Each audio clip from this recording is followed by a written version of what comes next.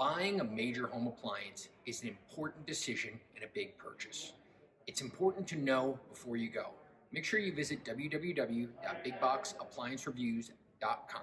Factory and Mattress Kingdom, 5-star rated, over 5,000 reviews, guaranteed we beat Home Depot and Lowe's. The nation's largest discount appliance dealer, over 24 stores in 3 states. Visit us at ApplianceFactory.com.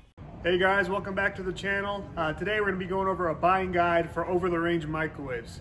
So a couple of things to keep your mind on when you're looking at new microwaves. First thing is trying to match the brand. It's one of the biggest things a lot of people do. A lot of them have distinctive handles and or color. So brand, depending on if you want it to match, is something you want to pay attention for.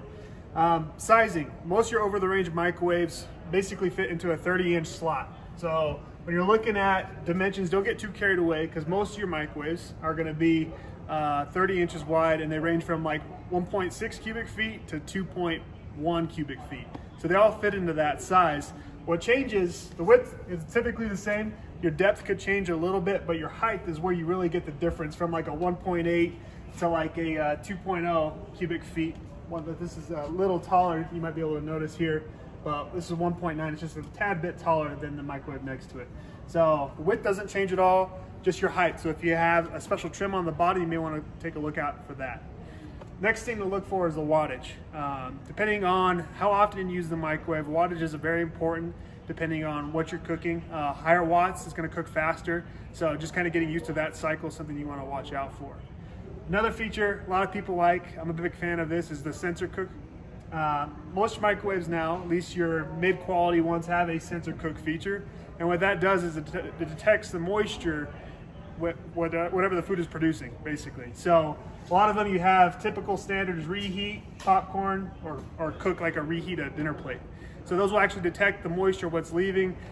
Really, it's a good way to not overcook your food, depending on what type or how fancy the sensor is.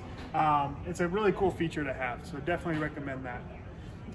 Next thing to look at is if you want convection or not. Most of your microwaves are not convection, and I'll explain a little bit on what convection is. This LG actually down here is convection. So what it actually is you can actually bake in this oven. So it actually has a heating element with this fan in the back that will, it's kind of like a blow dryer. You can actually bake items into this. So when you have the oven going, you could actually have a mini oven up top here with cookies, a lot of different things that you could cook in convection microwaves. Pretty cool feature. Last thing I recommend is kind of just the design, and depending on what style you like. Most of your standard microwaves just have your control panel on the side like this.